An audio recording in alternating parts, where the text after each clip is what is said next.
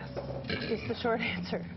We do know that the population of the country is getting older, and for many, that's fine. They've been very successful, and they will continue with their investments, and that's great. And we support that kind of success and economic prosperity.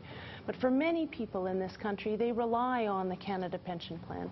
I'm very proud as a Liberal that the Canada Pension Plan was created, in fact, along with universal health care, was created under a Liberal government under Lester B. Pearson. A very important addition to the security of all Canadians. But we also know that as more and more Canadians are getting older, as the economic situation becomes more difficult for many of them, it is not enough.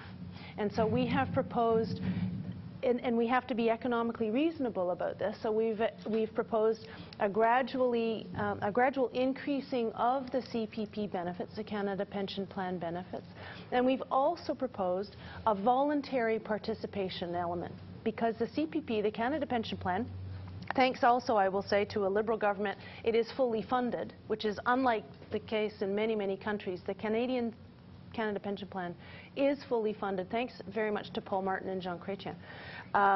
But we need more, and so we're proposing that it be increased, the payouts be increased, but that there is a voluntary element so that people can in fact add even more to what is already a very good program. We're very, very proud of this effort to help pensioners and to help Canadians who are getting older.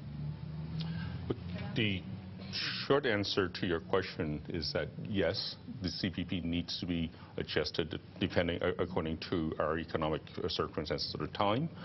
But more specifically, there are 3 programs that are proposed by the Conservatives that will alleviate seniors. Number 1 is our tax-free savings account, which you all know that you can put $5,000 into it each year to build up for that, to build for your retirement. Number 2, we have a senior pension income splitting plan that the husband and wife can split in pension income, so thereby also lowering your tax burden. And then finally, we mentioned before, there's the family caregiver tax credit for those who have to look after their elders and so on. That will also reduce the burden of their taxes on them. Can you clarify the tax credit? Is it only for someone who is employed? No, the tax credit is for anybody.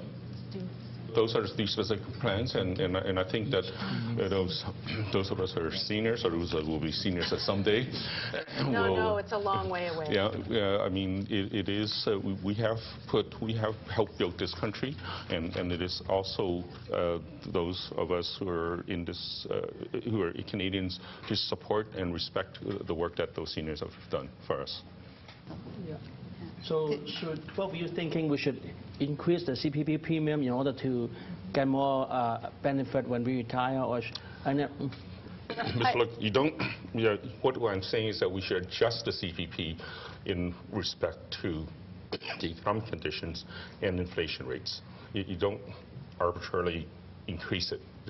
There needs to be adjustment, but it is not a strict increase. But I will say that the Harper government has in fact refused to do that. The Harper government has refused to increase the Canada Pension Plan. Instead, they've proposed a completely private piece that does not, in fact, involve anybody who isn't able to participate in it. My concern, and I support that the pensions income splitting, which has been in place, in fact, for a number of years, and I think an awful lot of people benefit from that. But things like the tax-free savings account, all fine, except for the fact that by far and away that most Canadians don't benefit from those. Those benefit those who are already wealthy or already have a significant enough income to benefit from those tax-free savings accounts. Our concern is with those who need the Canada Pension Plan, who depend on the Canada Pension Plan, and who know that it is simply not enough now. And so it's those Canadians who do need that extra help. I will point out that under the Harper government, in one day, the G20 in Toronto, where businesses are still suffering from the results of that, in one day, the Harper government spent $1 billion. That is more than everything they have proposed for seniors for an entire year. I mean, the priorities are completely off. I will also volunteer. We haven't talked about it yet at all. But when you have a commitment from the Harper government to spend $30 billion and counting, now we don't even know if that's the limit, for stealth fighter attack jets that we're not sure are the right plane that we need. We don't know how many we need. We would never have used any. We didn't use a single fighter aircraft in Afghanistan. That's the kind of war we're fighting. We need a full foreign policy review. We need to determine how best to spend taxpayers' money. I, a Liberal, want to be frugal. I want to be economically responsible. But I would rather spend the money that we have in this government from taxpayers on helping Canadians with their Canada pension plan, on helping with home care, on helping those who need help, as opposed to billions of dollars on fighter jets and on U.S.-style mega prisons, putting people in jail instead of investing in preventing crime and investing in Canadian families. That's a very strong question of priorities in this election. Would you commit to indexing CPP according to inflation? That's a very difficult question to answer at this point. Our proposal is to increase the payouts, but then you have to balance with CPP premiums. And so indexing, it depends on where the increases come. They may actually be more than just an indexing. So we have to balance, is the increase that we're proposing, that's a gradual increase over a number of years, because we absolutely need to increase the payouts. Whether it should be limited to an indexing, maybe not. Inflation is not that high right now, so arguably an indexing right now would not be sufficient, and our proposed increases are in fact even more than that. Right. The Conservative plan, unlike the Liberal plan, is that one size doesn't fit all. I mean, we are here to propose that there is a choice. You could manage your own RRSP. You can manage your own tax-free savings account. So it is for you to make that choice to determine how you want to prepare for your retirement. With respect to stealth fighters, the F-18 that we're in use now is heading into their 40th year of use by the time the F-35s will be delivered.